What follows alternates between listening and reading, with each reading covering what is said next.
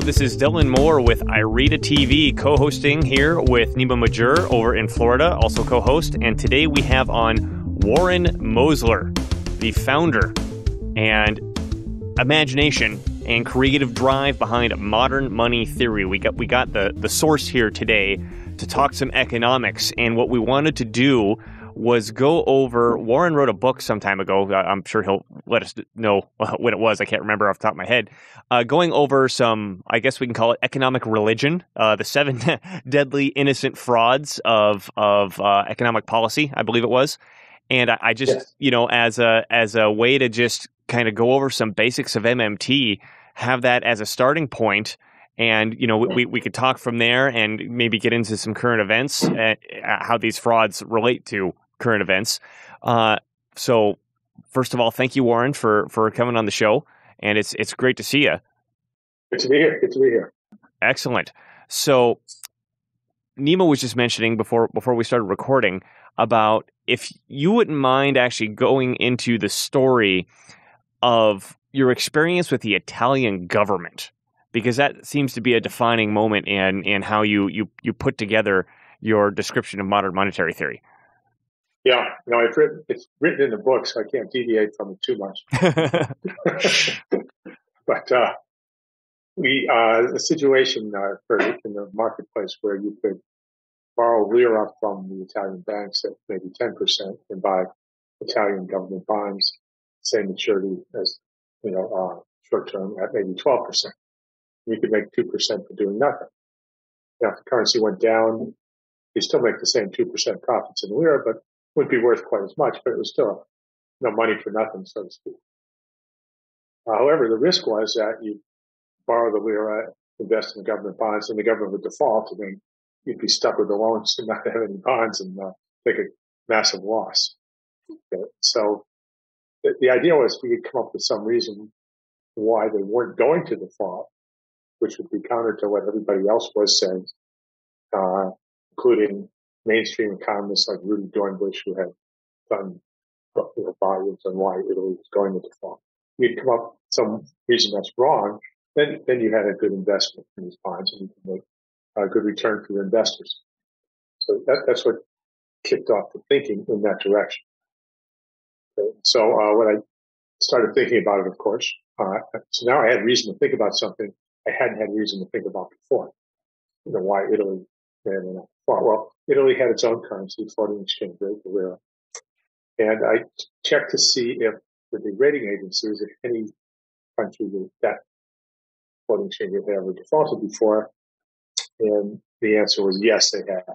They had like 6 defaults. One of them was Japan in 1943, owed the United States government yen and didn't pay it. It's like, okay, I understand that. And then they had some Latin American defaults where the inflation was so high that the amount owed on the bonds was so tiny that nobody bothered to redeem the bonds, because you might have a zillion pesos worth of bonds, which is worth 23 cents or something. So technically it was a default on 23 cents. One of the interesting defaults they all brought up was that when the U.S. went off the gold standard, they considered that a U.S. government default because we had a promise to redeem the money for gold, and we didn't. So the U.S. as rating agencies were concerned had defaulted. So for all practical purposes, there were no defaults. But consequently, for this purposes of this investment in floating exchange rates. And then the answer is why not? And the answer they would give you is, well, because they can always print the money. And that might be true, but there haven't been any defaults, and no one has ever, quote, printed the money. So even without printing the money, there haven't been any defaults. So it occurred to me there's a more fundamental reason why they don't default. And I was sitting with my research guy, Tom Shook, having this exact same conversation. And it just dawned on me. I said, when we buy treasury securities, it doesn't matter to us if we buy them from the Fed or from the Treasury. We send the money to the same place. So we have a wire transfer from our bank back to New York to the Federal Reserve Bank. And then we own Treasury bonds, which are just time deposit at the Fed, right? So we're shifting money from one account to another. And so it's the same. For the private sector, it doesn't matter if it's the Fed or the Treasury. But the narrative is that when you're buying from the Treasury, you're funding expenditures. When you're buying from the Fed, they're just doing that to mop up excess reserves. They offset operating factors just to support their policy at the level they think is appropriate. All right, well, it's the exact same thing to the private sector, Todd. Us on our side of the ledger, it has to be the same thing. They might account for it or describe it differently on their side of the ledger, but it's got to be one or the other. And so obviously it's monetary. It's to support interest rates. It has nothing to do with funding expenditures. Treasury is not, from a standpoint of the government overall is not selling Treasury securities to fund expenditures. And looking very carefully at the accounts at the Fed, which apply to all central banks, they have a saying that we've known for 20 years before that, because that's what they do. You can't do a reserve drain without doing a prior reserve add, which means you can't get blood from a stone. The private sector can't pay for anything until the government spends the money first. And spending would be called a reserve add. And they spend money to credit reserve accounts, so they call it a reserve add. When you make a payment, they debit your account, so they call that a reserve drain. So when reserve balances go up, they call it an add, and it goes down, they call it a drain. That's just how they talk inside the Fed. That's Fed speak, for the monetary operations stuff, the staff. So they already knew that. Okay, that there's, that they're looking at it from the Federal Reserve's point of view, which is an agent of Congress, which they all perfectly well understand. The whole idea of it being some kind of private company that's acting as something other than an agent of Congress is not correct. Okay? There's no validity to that narrative. And they have to add the money before they can take it out. They spend first, and then some gets paid for taxes, and some they sell Treasury securities, which shifts those dollars from one account to the reserve account to a securities account. So that's all. So first comes the spending, and then comes the payment by the private sector. And at the time, we've known for 20 years that, I've been participating in it for 20 years, where on the 15th of the month, when we had to pay for the securities that we bought, the Fed would come in and do repos, which is an expenditure. They'd add the money to our accounts. I was at Bankers Trust at one point, all the other deals. They'd come in and do a reserve add. Then we had the funds to pay for the bonds. So the funds to pay for the bonds come from the Treasury. When there was a big tax payment date, they'd come in and do a repo. They'd add the funds that would then use to pay the tax.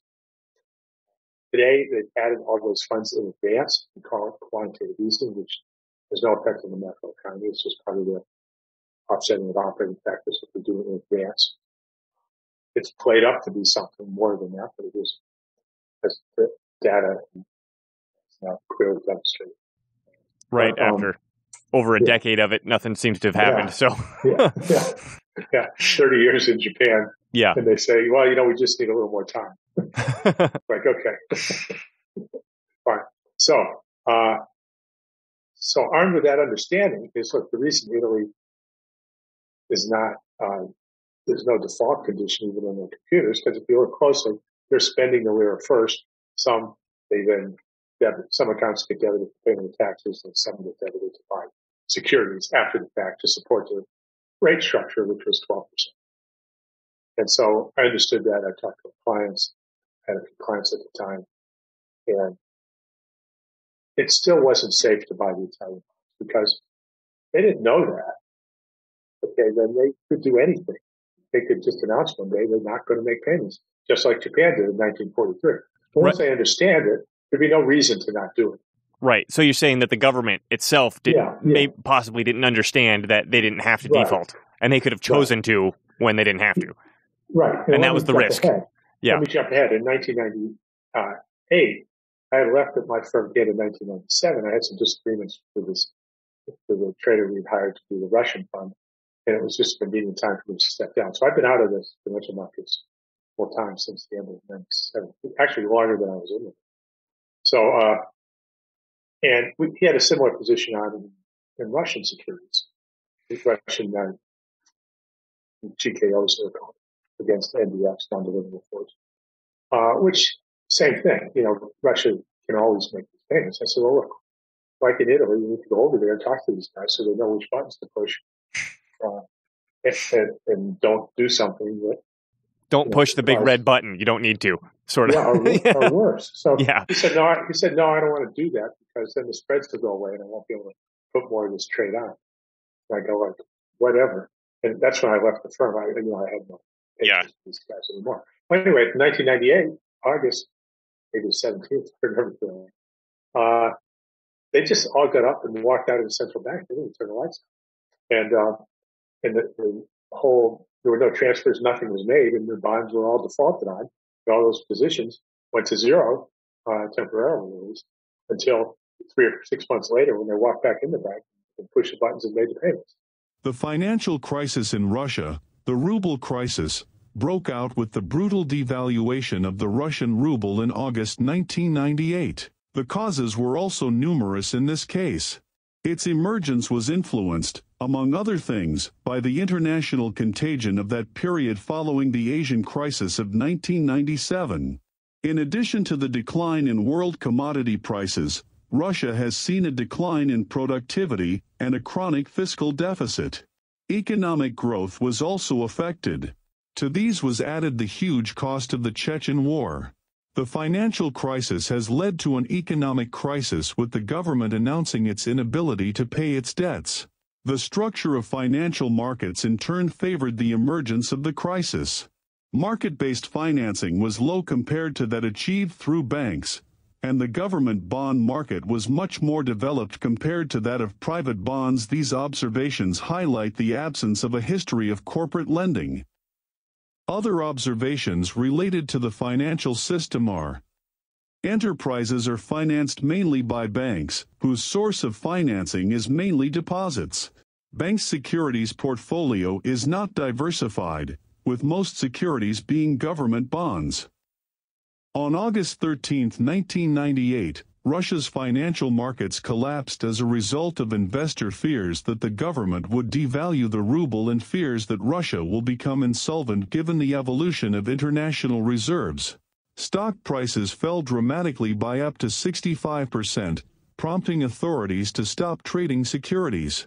On August 17, the government and the Central Bank of Russia issued a joint statement announcing widening the fluctuation band of the ruble against the dollar from 5.3 to 7.1 rubles per dollar to 6.0 to 9.5 rubles per dollar. Russia's debt denominated in national currency will be restructured in a way that will be announced later.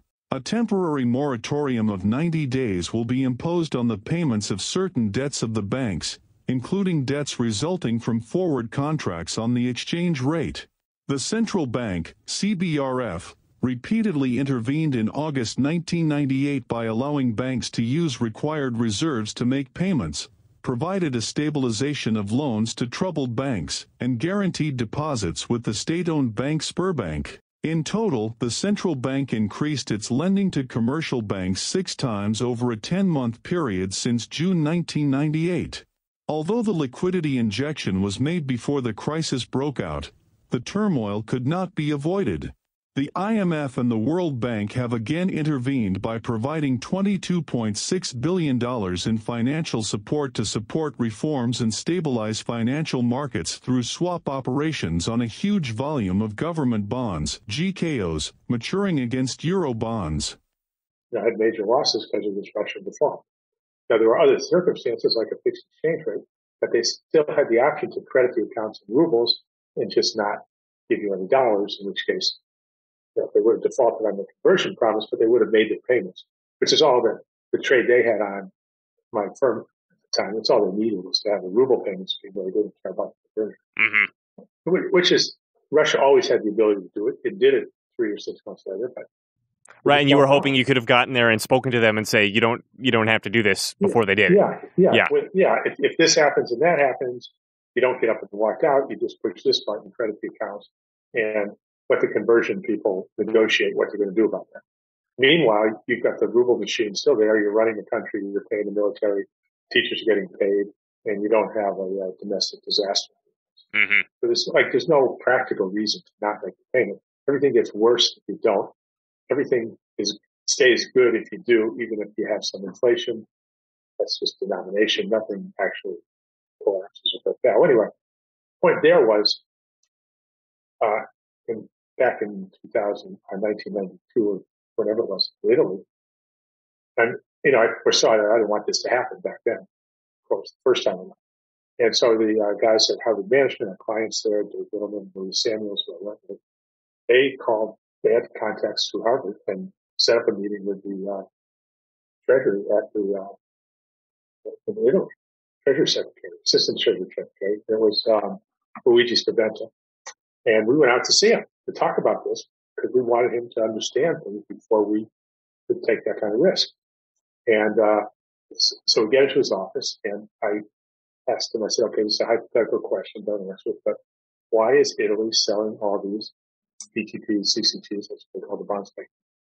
Is it to fund expenditures because you need to get the lira to be able to spend? Or is it because when you first spend the money from the central bank credit accounts, if you don't sell these securities, then the Fed funds rate, the interbank rate, will go to 0 when your policy rate is 12. And so the checks will clear, but you'll fail to support your interest rate. So he goes quiet because he didn't expect this. There was a big gloom and doom. They were all depressed. They had all these reports that they were doomed to default, any minute. And he looks up and he says, no, the rates won't fall to 0. They'll fall to 0.5% because we pay interest on reserves of 0.5%. We had a support rate. I didn't know that because it wasn't material, which is the same thing we do now, by the way. We picked up, right. But they were way ahead of us. So, and I said, okay, they'll fall to 0.5%. And then he just jumps up in this, epiphany, or he goes into this rant about. He's wearing a 3-piece suit, and he had a pipe, and he spoke British English. So it was very much looking like Keynes or something, right? And very astute guy. And obviously, he knew monetary operations because somebody else would have known what I was talking about. So fortunately, we got a guy who was good. He was, he knew his stuff. So he gets up and he starts going into a rant against the IMF and how they're making them act pro-cyclical and austerity and the whole thing. When it's just a reserve trade. And this whole thing is nonsensical. And, all of a sudden the doom and gloom is totally gone. And we're supposed to be a 20-minute meeting. And he starts calling in people from the other offices nearby. And they come in and we explain it to them and they start making us cappuccino. They had this big, huge cappuccino machine that the government must have spent a whole ton on. And, 2 hours later, we finally snuck out to our next meeting. And a week later, the announcements came out of Italy.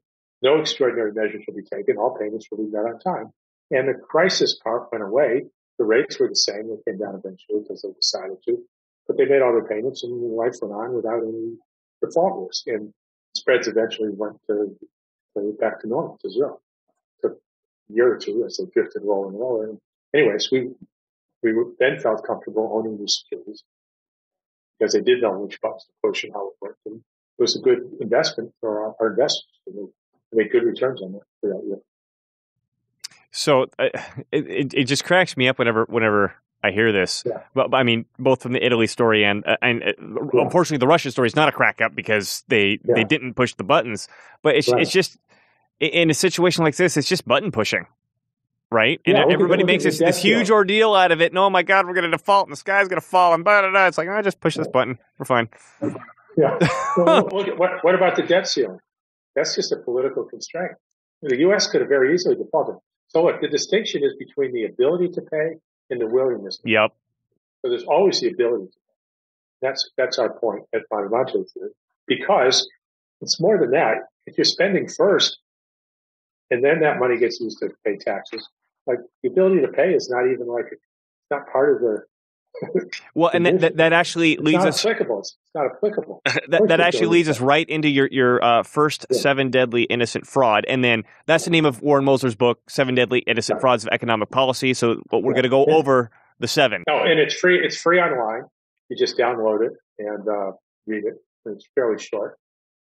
So no excuses. Yeah, it's quick. It's quick, good, and easy. It's not economic gobbledygook. It's really understandable. It's totally non-technical. Just one quick thing I wanted to interject before we get there. It sounds like from that Italian story that you told us, which was in the 90s, that was before the Italians were forced to adopt a different currency, the euro, correct? Yes, yes. And so at the time, we can see here that the individual European countries still had a sense of fiscal sovereignty, and you could actually go to one of them and talk to them.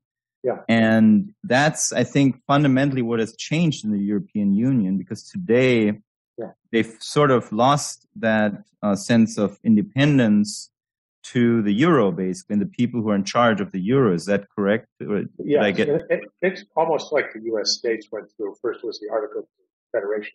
The states were in charge. Then they turned it over to the federal government under the Constitution. And today, if New York State's having a problem, unemployment is higher there for some reason, price of oil went up, they can't just go out and run countercyclical deficit spending or anything else. They rely on Congress. Right. And so the European Union, the way to think about it is that Italy, Germany, they've turned themselves into what are like U.S. states, Connecticut, Florida, and it works. There's nothing wrong with that. Okay, but you're then relying on the central government for fiscal policy. And it works if there is an agreement that if we run into trouble in these in certain states, the only source of extra spending, of net private savings, is the federal government and not the state government. So if you look at last year, Italy ran a deficit of 11% of GDP because the European Commission, the finance ministers had decided that that's appropriate. So they now understand explicitly, but they may have understood all along, that the 3% deficit limit is now a policy tool. And if you think it's better, that as long as you decide you want it to be 11, it can be 11. You're not going to bounce checks. The spreads aren't going to widen out. As long as the central bank is guaranteeing the debt, through to do what it takes to prevent default.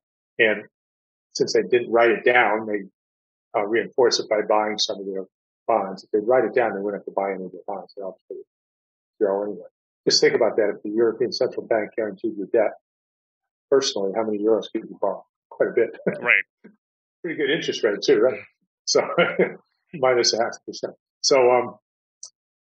So they've got the guarantee from the central bank. They're under the umbrella, and the limit's a policy tool. The same way it is here. Congress decides.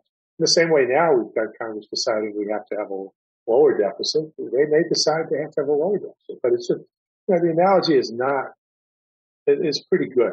Now the political channels are entirely different.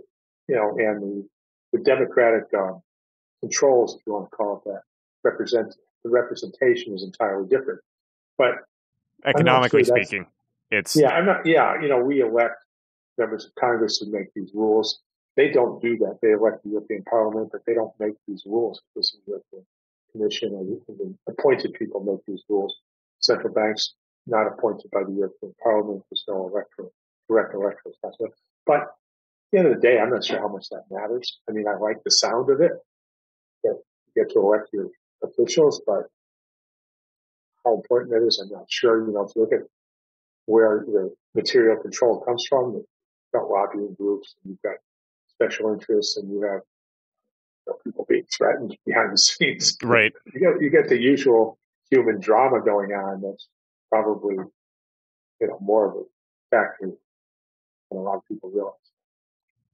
Well, what we were talking about before, you were mentioning about that these governments can't bounce their checks, depending, and this further down the conversation if we've got a fixed exchange rate, but we're not talking about that. It leads right into your first deadly innocent fraud, which is the federal government must raise funds through taxation or borrowing in order to spend. In other words, government spending is limited by its ability to tax or to borrow. Now that's the fraud, and Warren's going to tell us the solution, the reality. So right now that's been the case. It's starting to change, right, in the last 2 years because of modern monetary theory. But the biggest takeaway from modern monetary theory is what I just talked about. Governments are spending is not revenue constrained. Okay, you don't. You're spending first, okay, and then taxes get paid. So once you understand the sequence, okay, then all these issues of solvency and that's crowding out and that type of thing, they're not applicable anymore once you understand the sequence. The congressmen have the sequence wrong. They think the sequence is they've got to get dollars first before they can spend them. But the actual sequence is the taxpayer has to get dollars first before he can pay his taxes. So that overturns every economic mainstream model that's ever been put out. Yeah, and literally overturns. It's backwards. Like up becomes down. Yeah. They got G minus T equals this and all that. Everything in there is that based on, they have to get, there's an imperative to bring in dollars through taxing or borrowing to be able to spend. And the narrative was from President Obama, they say if you run out of money, when are we going to run out? We've already run out of money. We're not taking in enough in taxes. We have to go borrow from China, leave the debt to our grandchildren. To be able to spend. China that can't create dollars, but the U.S. government can create dollars. Right. Yeah. The sequence is backwards. The sequence is the government spends first. China gets some of that money because we buy hair dryers at Walmart or whatever. And then they buy government bonds with some of that money after the money's already been spent. Okay, so we're not getting borrowing from China in order to spend. Okay, now, so that's a big MMT contribution that hasn't been in the history of thought. It's been implied a little bit if you go back to things people said. It's never explicitly been pointed out. Like, hey, you've got the sequence backwards. It's not how it works.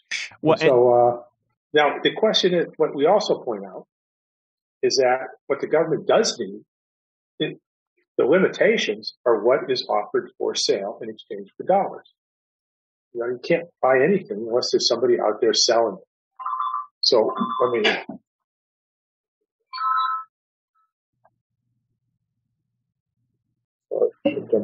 Is that the Italian government calling? Or the Russian government? Yeah. So, right. So, why would anybody sell anything for dollars? Nobody sells anything looking for Confederate dollars. Richmond can have a big pile of those. You're not going to be able to buy anything. Okay. So where does the money story start? How does it come forward? And so we tell the money story different which incorporates the proper sequence. It begins with a tax liability. The critical part of the monetary system is the tax liability. Without that, there is no monetary system. And the dollar, the yen, those are the tax credits that satisfy the tax liabilities as described in the tax liability. So let's say the government puts a tax on everybody's house. They say, you owe us $10,000 or else you're going to lose your house. So number one, there's a tax liability. Number two, they tell you it's dollars. That's the tax credit. The unit of measurement. Right. Yeah, that you need, or else we're going to take your house away, burn your house down, whatever you're going to do. So the tax liability is critical. So when you see these MMT proponents saying taxes don't fund spending, well, tax liabilities fund spending if you want to look at it abstractly. I mean, they don't provide the revenue that you need to spend. But it gives value. They provide things offered for sale that you need to be able to spend. And so the limits of government at any one time is what is offered for sale in exchange for dollars. And that's limited to the demand created by the tax liabilities. And if you want to buy more things than that, interestingly, you've got to do something different. One thing you can do is lower your prices. If the government decides to pay half for everything that it's been paying for, the tax liability is the same, it's going to get twice as much stuff because the private sector needs the government's money to pay the tax. The government's telling it what it has to do to get it every time it spends. If you serve in the Army, I'll give you $50,000 a year. The total tax liability is $50,000 for the whole economy. It's going to get one soldier. Might get 1.5 if somebody wants to save. It's going to get one soldier. If it says I'm going to pay $25,000, it's going to get two soldiers. If it says I'm going to pay $100,000, it's going to get half a soldier. Get a part-time soldier because they only need $50,000 as defined by your tax liability. So that's a critical piece of the understanding that gets sloughed over. The price level. Can I repeat that back to you to make sure I got that correctly? So you're saying that you got the federal government. The federal government needs stuff, and it offers these tokens that are just something that it made up. And in order for people to need those tokens, they say, okay, we're going to tax you in those tokens, and the amount that they're going to tax reflects how much people are willing to work for that money, right? Well, so the amount they're going to tax creates an absolute need. Right. So if you're the one guy being taxed and they say the tax is 100 tokens, You have to come up with 100 tokens. You're going to lose your house, go to jail or something. Right? And so if they say, oh, okay, a car costs 100 tokens. You have to give me a car. If they say, 100 tokens is a half hour's work, then you don't have to work a half hour. They have what you need, and they tell you what you have to do to get it. They're pitching and you're catching. Mm-hmm. Not the other way around. And that's why I say the currency is a public monopoly. They've got it. You need it. They set price. That fascinated me the first time I heard you say that, is that because the prevailing idea is that the market fundamentally sets prices. And what you're saying is that the government fundamentally sets prices because they're making the initial push of the money. Okay, yeah. Any economist who thinks hard enough will tell you that markets only set relative value. They tell you, how much pizza, if a guy gets paid $10 an hour, a pizza's going to cost $10. Pizza is roughly an hour's work, in this market. They'll do a big study. The car is going to be $40,000 if the person gets paid $10 or whatever. Mm-hmm. And they'll tell you silver is going to be 100 times gold, something. But these models come up with relative value. They have no source of absolute value in terms of number of dollars. They just don't have it. There's no source of that information. The markets can only determine relative value. They need something to get started, and then the rest is relative value. So on the gold standard, you say, okay, the price of gold, the government sets it $35 an ounce. And then markets take that and run with it, and everything else is relative value. Today they might say, okay, gold's at 1,800, and then everything else is relative value. If you want to go back on gold standard, you got to give them some information. Okay, you got to tell them it's dollars. If you say, I meant yen, well, then everything's 110 times higher, right? Mm-hmm. That's all they care about. They're just waiting for some. So the only information for absolute value has to come from the government. There's no other place it can come from. And the mainstream models do not have a source of the price value. They have relative value. And you have to tell them what prices were yesterday, and what your starting point is for prices. And they say, well, what's the source of the price level? They say, it's historical. It's an infinite regression back to before the Big Bang. And they don't have, and they just let it go. There's no, they don't have there's no logical description to say, okay, this is where it came from. Because they don't recognize the sequence. They got the sequence backwards. And so there can't be a price source of the price level if you get the sequence backwards. And you mentioned it briefly that the government has the monopoly on the currency creation. I remember that was the clicking point for me for MMT. I can't remember which lecture it was or video that you had. And you had the sectoral balances chart up, and you were pointing out the fact that they're pretty much they're mirror images of each other. And that's probably Stefan. And that there's no, the reason that these are mirror images of each other is because there's only one source of the money. There's no other place for the money to come from because the government has the monopoly on the money creation. And I went, duh. Well, the government has the monopoly on the thing that it demands for payment of taxes. Right. I can loan you $50 and you give me a note, and that note somebody's going to send you his money. It's like, okay, but it's not, you can't use it to go pay taxes. Right. And the banks are agents of the Fed, so that's why their dollars can be used to pay taxes. But the Fed, they're part of the system that the Fed has and Fed allows. Yeah. Right. They have license basically from that. Right. Right. I wanted to get into fraud number 2. Yeah. With government deficits, we are leaving our debt burden to our children. Yeah. Our great-grandchildren are going to be paying for this spending bill coming up. Right. Aren't they, Warren? Right. So there's a couple of things. First of all, it's an absurdity, right? Because, 20 years from now, our children, if they build 20 million cars, they're not going to have to send them back to 2021 to pay off the debt. Whatever they build, they can drive, can use. Whatever food they grow, they can eat. Whatever the GDP is going to get consumed by the people who are alive there. In real terms, nothing gets sent back in time. In real terms, whatever gets produced gets distributed. And that distribution is not controlled by what happened 20 years ago unless people in the future want it to be. They can decide, like the Europeans did, that we're not going to use that 3% limit anymore, we're going to 11. So, and of course, fiscal policy is almost entirely distributional anyway. Right? So we're always doing that. So whatever gets produced in in the future, it's going to get consumed by whoever's alive in the future, and there's nothing going back in time. So anything they are talking about this payback or anything can only affect the distribution of who gets to consume the future output. And that gets overridden and changed and modified and established continuously anyway. So that's not, there's no, for all practical purposes, there's no constraint on that either. Right. Well, and then let me say the story that's typically told in more explicit detail, which is, okay, because the government has to borrow, which we already established it doesn't, but the government has to borrow $100 today, and it has to pay back $150 in the future. Therefore, the future kids, 20 years from now or whatever, when they're going about their work and they're going about their daily lives, when they're making their money, they have to come up with the burden of that extra $50 that their parents promised that they would pay. Yeah, so let's start at the beginning. So that goes wrong in the first or second phrase, and then that error gets compounded by the time you're at the end. So the first thing is the government borrows $100. So let's say it borrows it from you. You take your $100 and you buy a 3-month treasury bill. So now you own a 3-month treasury bill.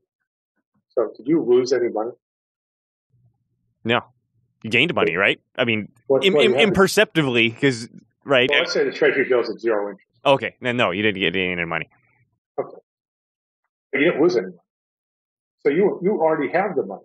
You already have that $100 that the government borrowed. It hasn't taken it away from you. It's just shifted it from one account at the Fed to another.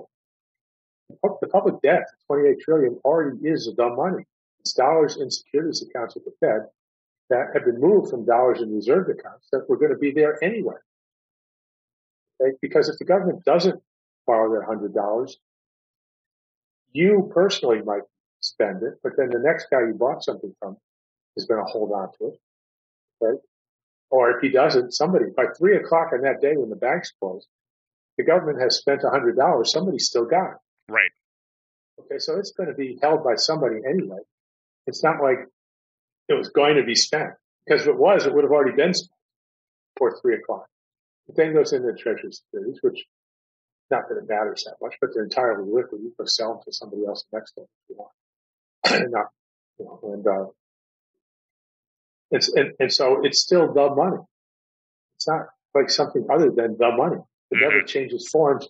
What it is, it's in a different monetary aggregate. M1 includes checking accounts. It does not include dollars in securities accounts at the Fed. It's a Federal Reserve Bank. It's a bank account. M2 includes money in checking accounts and savings accounts. A savings account is a time deposit at a commercial bank like Bank of America. Okay? But it does not include dollars in time deposits at the Federal Reserve Bank, which is functionally an equal bank to any other bank. People have time deposits. So M2 excludes time deposits at the Fed, but includes time deposits at commercial banks. And so, you had, instead of lending your money to the government, the $100, if you loaned it to Bank of America, they would have moved it from your checking account to your savings account.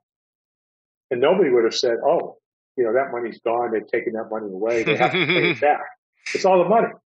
Okay, yeah. But when the Treasury moves it, they say, oh, that's gone. They have to pay it back.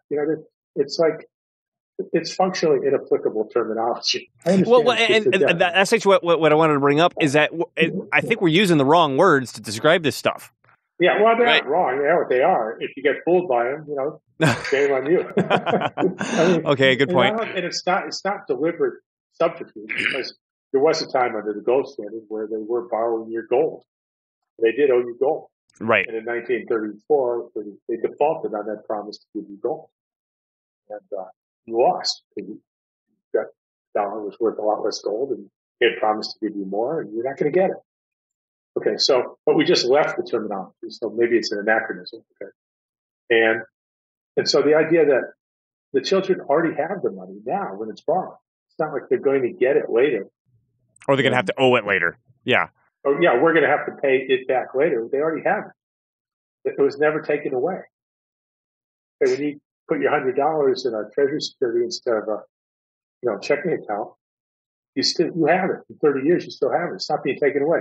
What can you do with it when it matures? You can put it back in your checking account. There's nothing else you can do with it. Right. The dollars only exist as numbers in bank accounts, basically time deposits or overnight deposits.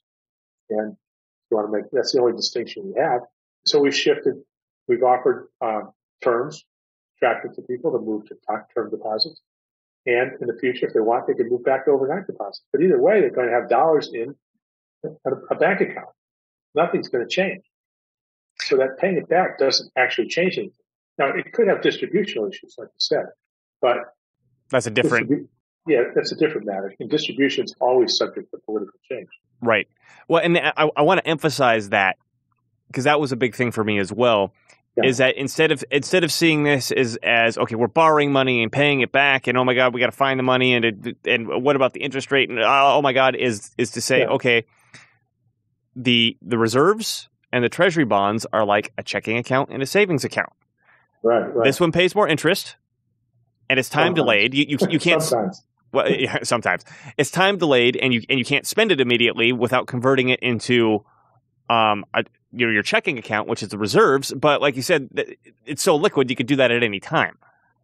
And nobody does, right? For spending, it's all investment companies that do that kind of thing, right? For liquidity and things like that. So. Yeah, it's just money changing forms a little bit. It's not positive money and negative money. Right. It's just moving from one type of bank account to another. Right. So going back to whether or not our children are going to have this debt, that there is no debt in the sense that we're using the term. It's not like I borrowed $100,000 from you to build to buy a house. And I got to pay you $150 back, and if I don't pay it, you can come get my house because you're like, "Where's my money?" Yeah, it's not that. It's completely different. This is like if there's only one bank and you couldn't use cash, let's say Bank of America or something, Citibank, and you had $100,000 in a savings account. When it comes due, it goes into a checking account. They say, "All right, now what do you want to do?" They just paid you back. When Treasury securities come due, the Fed debits the securities account, credits reserve account, and says, "Okay. What do you want to do next?" And they do it with a push of a button. And that. Yeah. Well, I mean, it's automatic now, right? But it's a scorekeep. Yeah. Let's. They're just the scorekeep. What's that? They're just the scorekeeper problems. Right. Actually, before I do number 3, can you tell the scorekeeping metaphor? Because I think that's a perfect way to describe what the Federal Reserve does. Yeah. So it's like we're in a card game, and I'm the scorekeeper. You get a good hand, and I give you 100 points. Where did it come from? It didn't come from anywhere. And if you lose 100 points, do I have more points now to give to somebody else? Like, no. Yes. Or the scoreboard, should we, when you go to a Super Bowl and the guy kicks a field goal and we've used up all the points during the season. We can't give him any more points. Right. We got to go borrow points at interest. It's like nonsense. It's not an applicable term. But so the Fed doesn't have any dollars. It doesn't not have any dollars. It spends by changing your numbers up. It taxes by changing your numbers down. It's just a scorekeeping. Mm-hmm. The whole thing's just a big scorekeeping exercise. It's a spreadsheet. You debit one account, you credit another. Account comes along and says, okay, you're in balance. The debits and credits are equal. Oh, they're not equal. You made a mistake. Go find your mistake. Right. Okay, let's get into fraud number 3. Fraud 3, the federal government budget deficits take away savings. We kind of already hit this, but I guess we can hit it explicitly. They are the savings. They just shifted the savings from a reserve account to a securities account. They haven't taken anything away. And so that's why there's no crowding out. They don't drive up interest rates because the government spends first, puts $100 in your account, pays you. And then some of it gets used to pay taxes. You might spend it, but at the end of the day, whatever is left over buys a treasury security. It's not competing with anybody else for that money. If anybody else wanted to borrow, in the meantime, you could lend it to them and then they'd have it and they'd be the one buying the treasury security at the end of the day. Treasury securities are for the money that's still in these accounts at the end of the day, that's been left over, that's there because the government spent more than a tax. They paid the number higher. Credited your account for 100, debited it for 50. There's still going to be 50 there. You can only go back and forth between change hands, but at the end of the day, it's still there. And then somebody uses that to buy the security. So there's no crowding out. It doesn't drive up interest rates. Doesn't do any of that. And every mainstream model is wrong. Yeah, I mean, that's going back to that. It just keeps cracking me up. They've got the sequence backwards. Yep. Well, and then speaking of backwards, it might actually be a better way to convert this from fraud to fact in another way. I could say the federal government budget surpluses take away savings. Sure. They debit your account. You have less. Yeah. They've taken more from the system than they put in. Oh, and then I like the way these mainstream guys go, oh, well, we already knew that. Yeah. That's why you have all these peer-reviewed articles that are wrong. journal publications that you won Nobel Prizes for that are backwards. Right. And that's why you call us crazy when we bring this up. Well, also in our last conversation, we pointed out that these government budget surpluses have regularly caused major depressions throughout the history of the United States and any other country. Yeah. Sure. But they already knew all this. Nothing new here. Otherwise, write it all down backwards. Well, it doesn't. Then they say, well, it doesn't make any difference anyway. You're going to get the same answer. Right. Maybe in their model, but you're going to get a totally different policy. Thank you for bringing that up. Is that's the main point of this discussion, right? Is to say what's the policy need to be, and with the tools that you're measuring with the modern economic understanding, you're coming up with really bad policy ideas. Well, what you've done is eliminate policy options. Okay. Because saying they're not viable when they are viable. Right. So the infrastructure bill, you can't pass this bill unless it's paid for. Okay, they've taken the option to increase the deficit off the table. Right, which is a political decision, not a. It's being done with the incomplete information, and that's the whole point. That's why it's an innocent fraud. Either they know it's a fraud and they're trying to pull something over, or it's innocent and they just don't know how it works, which is probably worse, right? Right.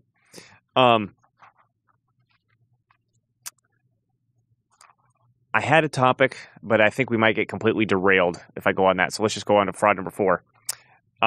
Social Security is broken. Yeah, we've been hearing that. We're going to have to reform Social Security. Well, and then not only are we hearing that, what my generation is told is there won't be any Social Security by the time that we get old. Right. And they may decide not to pay when they get old. Right, but it's not because they ran out of money. Right. Well, the trust fund can run out of money. Oh, this is interesting. Okay. But the trust fund is just a ledger. It's record keeping. Mm-hmm. When they tax you, they debit your account and they credit the trust fund. When they spend, they credit your account. Did I say it wrong? When they tax you, they debit your account, they credit the trust fund. When they spend, give me my Social Security check, they credit my bank account and they debit the trust fund.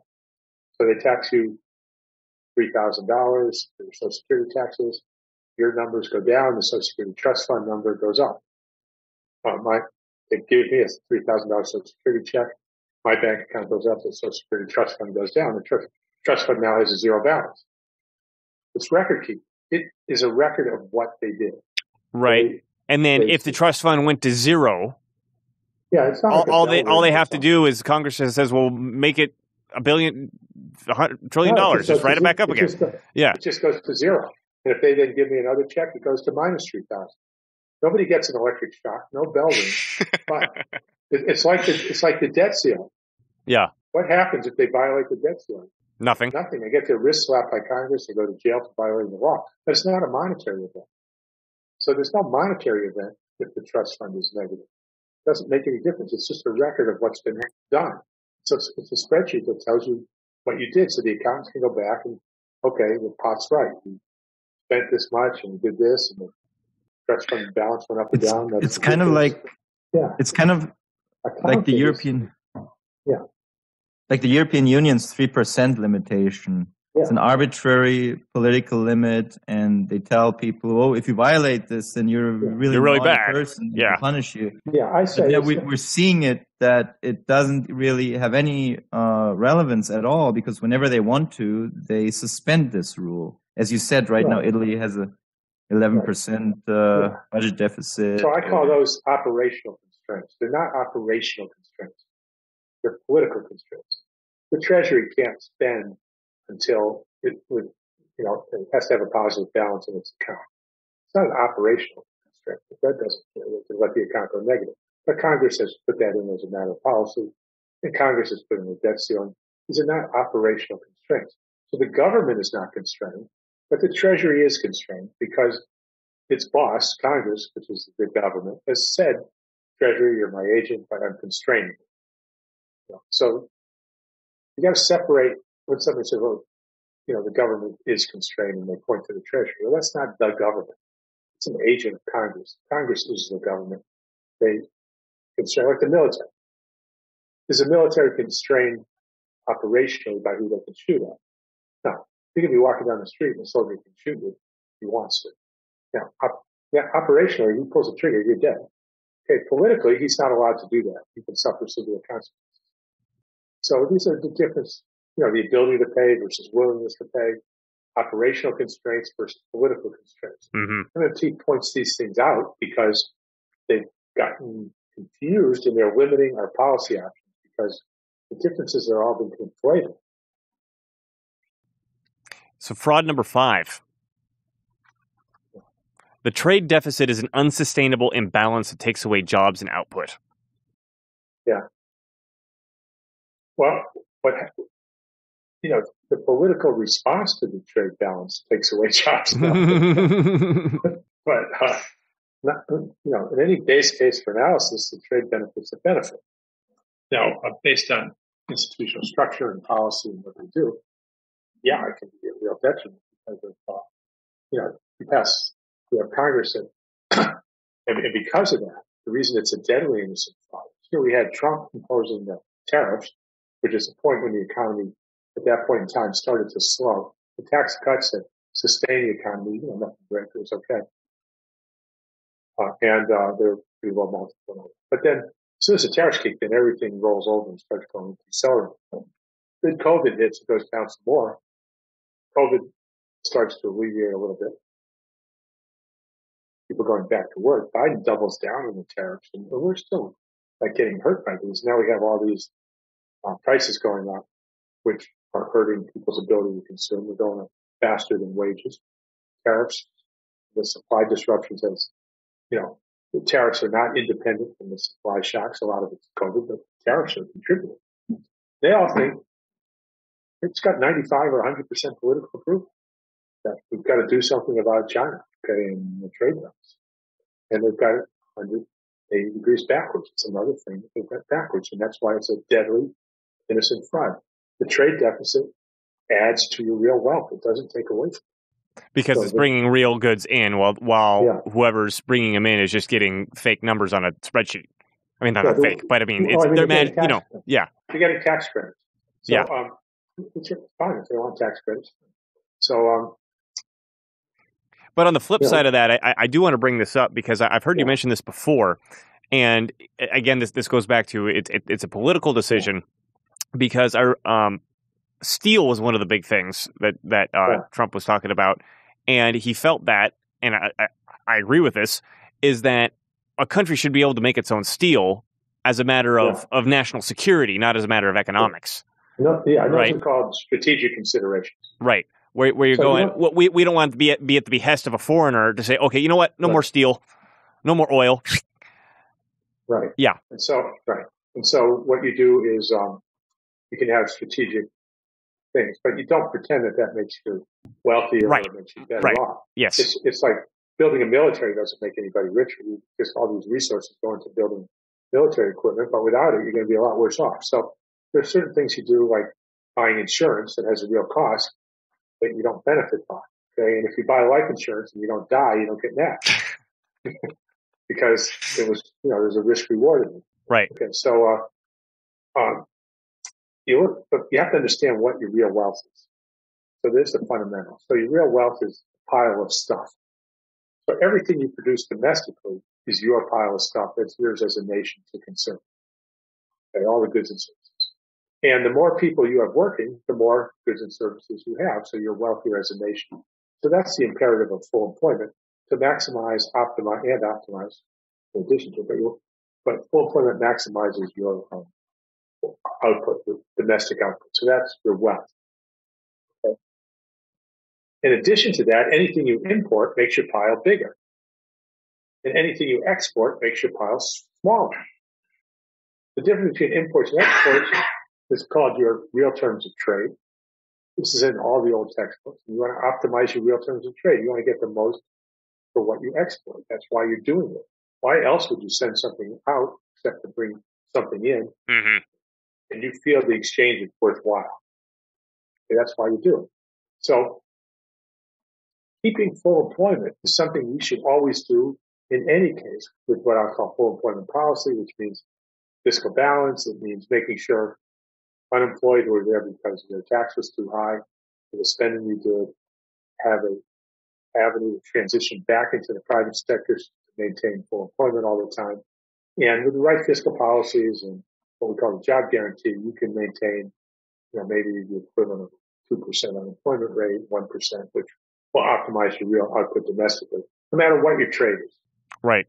Yes, your budget deficit might go up and down, but that's just accounting for what you did to optimize your full employment, which is your real wealth. Right. So, and then, looking at this fraud here. So the trade deficit, I want to be sure that I have this right. Yeah. Trade deficit means we're sending out too much money in order to bring this stuff in, and that's negatively affecting the economy because we're losing jobs because all that stuff's going overseas.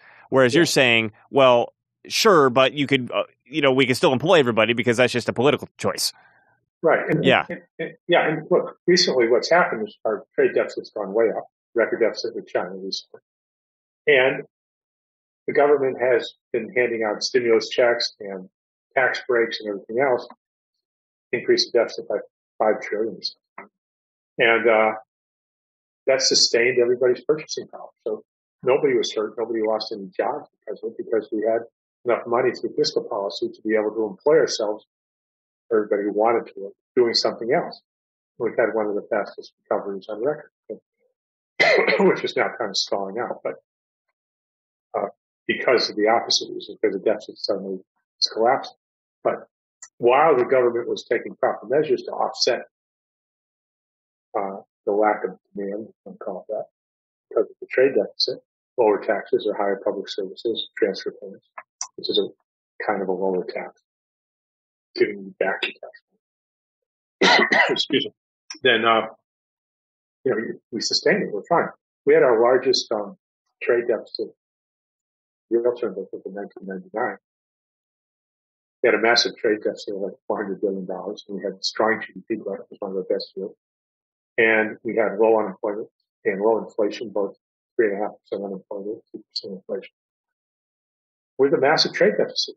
Well, at the time, the deficit spending was being done by the private sector. The private sector was spending more than 7% of GDP. The government was actually running a surplus, which at the time was appropriate because, you need enough private sector deficit spending to offset unspent income, or public sector. You need enough total deficit spending, private income.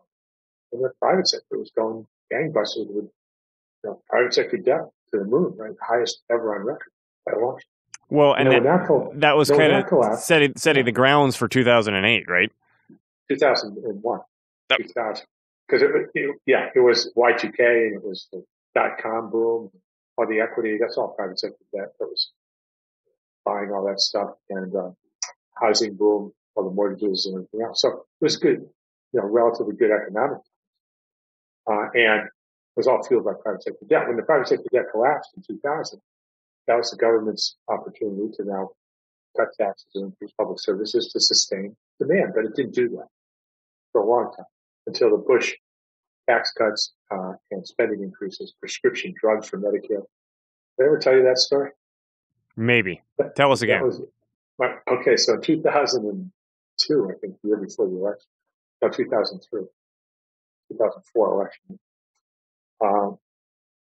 my wife and I get invited to the White House to go meet Andrew Carr, who was chief of staff, because the economy wasn't doing well. Interest rates were down to 1%. It wasn't working. They were worried about the election coming up. George Bush, first Bush, second Bush, he was president. And I wasn't a supporter of his policies, but it was a president. And I had a car company at the time. And on my board of directors was Dave McClellan, the General Motors engineer, and Joe Zymek, Ford engineer. And Dave was head of Corvette 17 years. They went on top of it. He knew Andrew Card because he'd been a GM executive with it, and said, "Hey, you got to go talk to Andy about this." And I said, "Okay." So we go to the West Wing and walked in. None of the photographers took our picture. We sit in the waiting room. He was about 15 minutes late. There's a bowl of these little Snicker bars. Elizabeth's taking the Snickers and put them in her pocket for souvenirs. Mm-hmm. And anyway, Andrew Card calls us in, and a super sharp guy. And the first thing I go through is the interest rates, why they got that backwards, and why the 1% is making it worse and not better, because all those payments stopped caused a fiscal contraction. Mm-hmm. He goes, "Yeah, why would anybody think rates are going to help?" Then I explained how what you need is deficit spending, lower taxes, higher spending. And he looks at it. Again, he's a systems engineer. The guy knows this stuff. He goes, "Yeah, of course." He said, "Well, how large does it have to be?" And I said, "Well, I think back then it was like 700 billion, which was a lot." Right. And he says, "We don't have much time, do we?" I said, "No." He says, "Okay, thank you very much. We got to get going on this." And we leave. And I get a nice thank you note from him and all that. And a week later, President Bush is asked about the deficit. And he goes, "Look, I don't care about numbers on a piece of paper. I care about jobs." So you know where that statement came from, right? Right. And then within, this was maybe March or April, and he cut every tax he could. He had retroactive tax cuts. I don't know if you remember that. I don't know if you're older. He'd have any taxes from last year cut and get money back. Mm-hmm. He spent everything he could. The reason they have prescription drugs covered in Medicare is because they needed to spend the money to get the deficit up. Okay, and the deficit got up to 200 billion in the third quarter, which was about my 700 billion figure. The economy started turning around, and it didn't cost him the election. I won't say I won the election, but it would have cost him the election. It certainly was good enough where it didn't cost him the election. He did get reelected. So again, I wasn't big on his politics and all that. You're always torn as an American whether you want to promote somebody, president you don't disagree with for the good of the country. But, right. You know, he was the elected official, and I decided to do it. And so, so that kind of answers your question there about something. I've forgotten your questions, but so on. I think I got a $600 stimulus check back then, or something. Yeah. Okay. So you remember that? Yeah. I think I was too young. Yeah, it was a retroactive tax cut. I wasn't even paying taxes at that point. Yeah. But in terms of what we were talking about, I forgot too. But I did want to point out is that so when the guy said to you, "We don't have much time, do we?" He was recognizing the fact that there wasn't like that because the private sector had popped essentially. Yeah, it was a time crunch before we got to get the spending out before the whole thing flops in on itself, which happened, right? Yeah. So they did this initial push for 200 billion. You thought the number was 700 billion. It was a lot more than that. That was just for the quarter. So that was the third quarter. It was like a 700 billion annual rate. So why did the crash still happen then? If it didn't, this was after the crash. It started recovering after that. That was the beginning of the recovery. Wait, I thought we were talking about 2004. 2001. But I mean, the effects of the crash, were really felt in 2008, right? 2008 was something else. By 2006, the growth had taken the deficit down to 1% of GDP. And I had in my blog, this is too small. It's not enough to support the credit structure. The mortgage housing market was already, coming down because of the lack of deficit spending. And by 2008, first of all, OPEC Saudis decided to raise oil prices up to $155 a barrel, which drained the millions, shifted money from people spending it to people who don't spend it. And, so the net savings increased. That aspect of the trade deficit went. And the government didn't recognize it. We elected everything. We had 170 billion stimulus or something in 2007 that actually resulted in 2.5% growth rate. And my partner Kareem says, this is looking really bad for the rest of the year. It was his first quarter. I said, well, let's just do another one. How hard is it? They just did it. But they did. They just let it all happen. It's like a slow motion train wreck. We didn't have another stimulus till like 2009 in the first quarter. Right, after everyone had lost their houses and their jobs and all that sort of. Yeah. They just wouldn't do it. So So anyway, that crash was separate from the recovery. That never occurred to me that those were two separate. Yeah. 2001, 2008 were two separate events. 2001 crash was bad. Really bad. That's when the Nasdaq went from 5,000 to 1,500. I mean, the markets dropped 70%, and unemployment was way up. Else. I was 15. I wasn't paying attention. What also happened, I think, towards 2006, 2005, 2006, throughout the whole period, is that the U.S. Current account deficit went up quite noticeably, I think, compared to previous decades. And the budget deficit wasn't sufficient to offset the drain of net private savings from the private sector to the foreign sector, if I understand that correctly. Well, yeah, and there wasn't enough private sector debt either. So when you have unspent income, in this case, the foreign sector is no different than somebody with North Carolina, Texas with an oil well who sells oil and doesn't spend the money. So it's a question of whether you have unspent income or not. So when you have unspent income from any one person, any one agent, then you've got to have somebody else spending more than their income by that amount, or else the output doesn't get sold. Think if everybody decided not to spend anything, GDP goes to zero. Right. Okay, so if everybody spends nothing, somebody has to spend all the 28 trillion, or whatever GDP is this year, or else it goes to zero. And that person's spending more than their income. People with the income don't spend it. Somebody else has to. It could be private sector or public or non-resident or resident.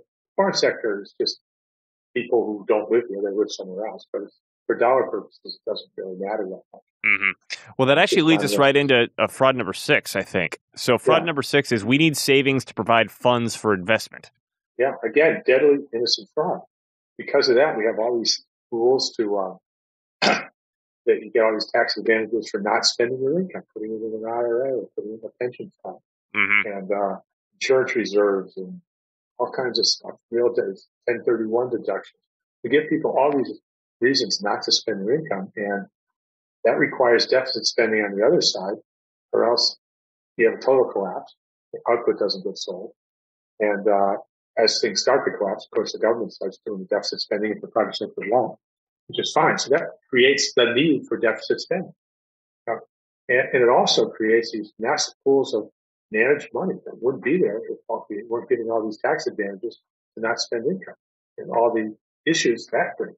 Yeah, well, I've heard the argument that because all this money's in IRAs and 401ks that needs to be invested somewhere, usually ends up in the stock market, that the stock market simply has too much money in it that's just sloshing around that isn't there with people going, well, I think this is a good company, so I'd like to invest in it. It's just, I got all this money and it just needs to be thrown at something. Yeah, that's a little bit backwards. Oh, well then, please correct me. Yeah, and that savings is the accounting record of investment. Savings isn't used for investment. Investment creates its own savings. Mm-hmm. And so, if you borrow money to buy a house, I was with this guy, Frank Kavanaugh, who wrote a book about deficit or something. It wasn't terrible, but at one point he said the old people's savings is funding the mortgages for the young people when they buy homes. Okay, so you got all these old people with savings in the bank. Yeah. The banks have those deposits, and that's funding because he's thinking of the fractional reserve concept, right? Even the way it is, you look at a bank, they have loans and deposits. The banks take in deposits and make loans. That's how he's thinking about it. Mm-hmm. Balance. Bank makes a loan and then funds itself. That's what he was thinking. I said, no, Frank, you got it backwards. I said, the young people borrowing $200,000 to buy a house, buying it from the old person, they're dead. It's new money. The bank is buying their mortgage from them and put it in, using that money to buy the house so that it pays the old person who's selling it. So it's young people's debt that is funding the old people's savings. Right, because the old person ends up with the money that gets generated from the bank. Out with the house and the mortgage. So you go to buy a house with a young person. You're buying it from me. I'm the old guy, and it's $200,000. You say, okay. You go to the bank and they loan you $200,000. and you buy the house from me. So, okay, so it's your debt that's funded my savings. Mm-hmm. It's not the other way around. Can't. It doesn't exist. Okay? And technically, the bank is buying your signed note when you take the mortgage. So it's actually bank spending that's funding my account, right? Right. So basically, I sign a note that says I promise to pay $200,000 plus interest, and I hand it to you, the bank, and they give me $200,000 gets created, and I give it to you to buy the house. Buy that note from me. Just like they buy a bond. Yeah. It's a financial asset. So bank loans are financial assets that the bank has purchased from the borrower. So it's always about bank spending. They say lending, but lending is a subset of spending. Technically, it's all spending. Operationally, it's all spending. Because the bank generates that money. Yeah, they spend it and they credit your account. Yeah. It's new money. But you funded it by signing the note. I wouldn't have had $200,000 if you hadn't signed the note. It doesn't exist. I'm stuck with the house. Okay, I can't sell that unless somebody funds it. Okay, and so Frank goes, well, yeah, I never thought about that. His Treasury Secretary for 33 years, chief economist at the Treasury for 33 years, had it backwards. Because they all have it backwards. So that's why it's a deadly innocent fraud. It's causing policy to. But they all have it backwards. Yeah, that's what the book's about. I know. I'm just visualizing, everybody running around with suits on and making decisions and thinking they're important, and they just got it backwards. I mean, grossly backwards. Yeah, vastly backwards, and so elementary. It's not like sophisticated backwards. It's stupid backwards. And it's driving every bad policy we have. And that's why the book is there. And I think what you just talked about is all. What I also wanted to add to that is in mainstream economics, there's this belief of, I believe it's called the loanable funds theory or whatever. Yeah. It says that banks wait for people to put money into them, and then they go out, and now we can lend out this money that we have in our coffers over here. Yeah. And what you just said basically shows how that is once again upside down. Yeah. What really happens is the bank starts with basic nothing, and they loan out money into existence, and that money ends up in a bank account. So that's the reason why for every loan there's a matching deposit. Yeah. It's not because the bank waited for the money to come in for deposits so they can lend it out, but rather because whenever they do make a loan, that money ends up in some deposit. So the loans create the savings, basically. Right. So what banks need deposits for is to replace deposits that leave the bank.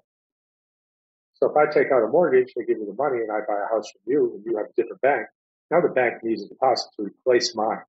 Not to fund my loan, but to replace the deposit that just left. They created a deposit. If it leaves, they've got to replace it. Very good. I met Charles Goodhart in 1995 or 6, and it was Bank of England. Really spun it up. And he'd been writing about this for at least 20 to 30 years before that. So this is one of the oldest things. These insiders, central banks, they all know this. Bank of England's had publications on this forever. They, in a recent one, a few years ago. So they know, and it's not like they're keeping it secret. They're banking publications. You can go read it if you feel like it. Yeah. And the academics just keep running over it. Now, on a fixed exchange rate, it's different, of course, because you have to have, somebody wants to take their money out, you have to give them convertible currency, not just tax credit. So, but we won't get into that. So part of it's an anachronism in thinking. You have a lot of very good economists who were writing in the days of the gold standard. They were correct, but now people are just assuming it's still the same. In today's context, it's not. I want to bring up something specific. So I'm doing something else that I don't want to get into too many details of, but it's going to involve bank financing, and it's a business oriented thing. And I've probably in the last month spoken to 40 different banks, 30 to 40 different banks. And I didn't ask them all this question, but it's quite a few of them I asked, and I assumed that it was the case for everyone else because what they were saying is a lot of them said we're cash heavy and we want to get money out. And they're cash heavy because everyone's getting stimuluses, and so the deposits are heavy. So what's the reason that if they're cash heavy, that they want to get those loans out? Okay. First of all, they're always cash heavy. Yeah. banks always have infinite liquidity. Right. And that's what I thought. So that's why I'm wondering why these guys are so eager now to be lending because they're cash heavy. You know, I don't know that they're any more or less eager. They have always been eager to lend based on their lending standards, based on getting an appropriate spread, 3% spread or whatever you're trying to get, which is competitive. And if they're not growing their loan portfolio, you know, it's like a shark. They're dying. And it's always like that.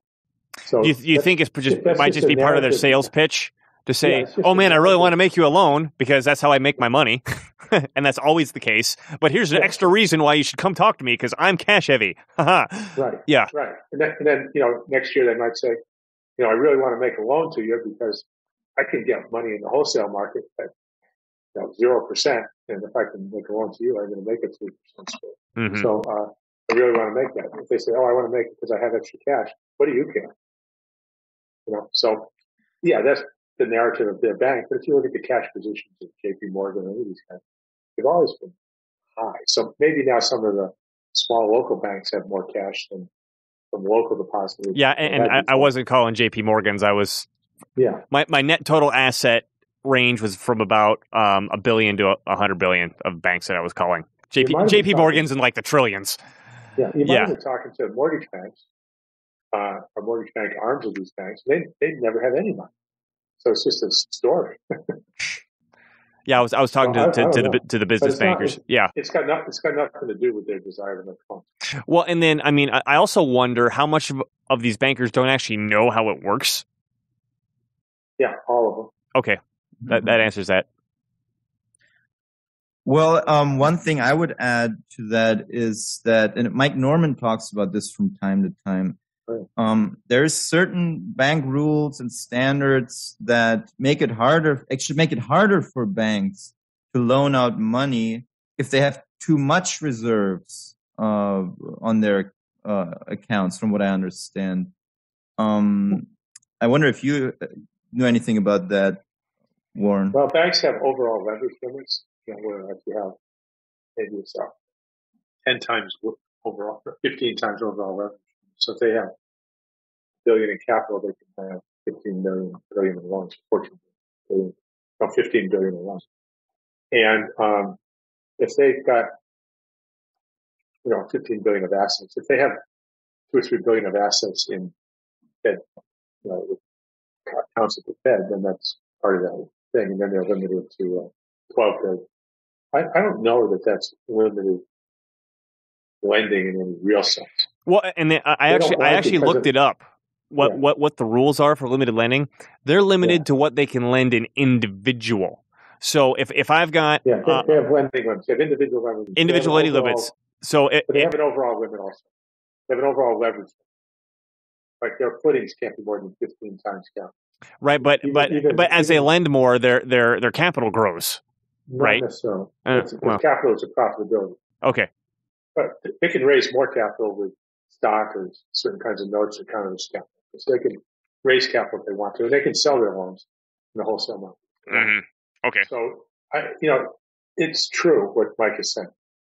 And some banks have complained about it because it doesn't work against the amount of dollars they earn, but it works against their percentage returns on assets. So if half your assets are going to be in these short-term reserve balances at the Fed, now your return on assets is going to go down because only half of your assets are going to you make the same money. If you double your assets, you're going to make twice as much money. But if you have to double the amount short term, you're not going to make as much. So it's more, I don't. Some banks may have hit limits where they can't lend because of that. They can always sell Fed funds to another bank. And the Fed can always change. But the Fed can always change the rules. The regulators can say reserves don't count as part of your overall lending. Right. And they should. And that's the problem. From what Mike Norman was saying, that's what he thought they should be doing. They shouldn't count reserves as part of the bank's asset. For those purposes. Yeah, Mike's very good at it. I haven't talked to him in a while. And what about I also heard at one point or another during this period of this massive cash injection into the U.S. economy, I heard that banks were actually turning down depositors from putting money into the bank. Have you ever heard anything? I haven't heard that one. I know that. Yeah, it's possible. Yeah. It was briefly, there was for a brief period, apparently, certain banks were turning down depositors. And it was tied to this problem that they had too much deposits, and it was counting as their asset base, and it was sort of messing up their leverage ratio, and then they couldn't lend as much as they wanted to anymore. Yeah, I can understand.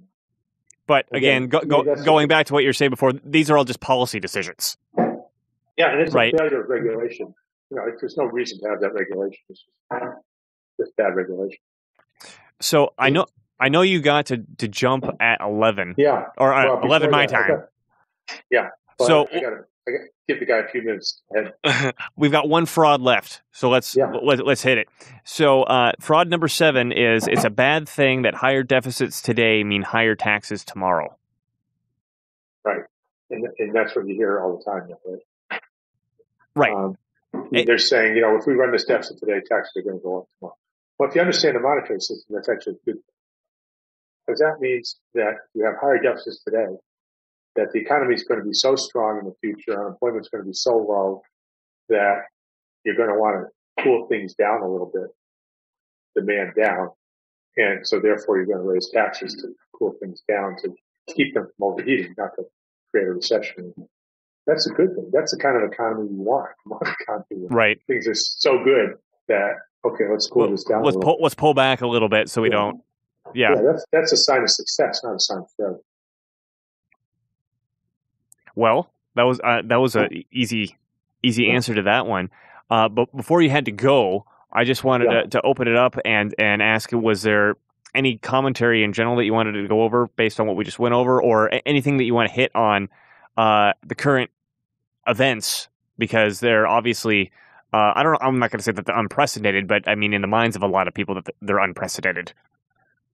Yeah. So there's a question now about whether we're going to trigger some kind of hyperinflation or something. Right. Yeah. Right. Okay. Okay. And right now what we're getting is some one-time price increases due to tariffs, which we're always going to cause that, no matter what you do, and the supply side issues, which tariffs are part of, and part of it is COVID. And those things, it's kind of like a snake swallowing a big animal. It kind of passes through it. You can see the lump as it goes by in the charts. And we're getting these one-time price increases. Prices are, because of our institutional structure, are probably going to stay at these levels. But if at some point, like after 6 months, they just stay at these levels and don't go up anymore after that, then you don't have inflation anymore.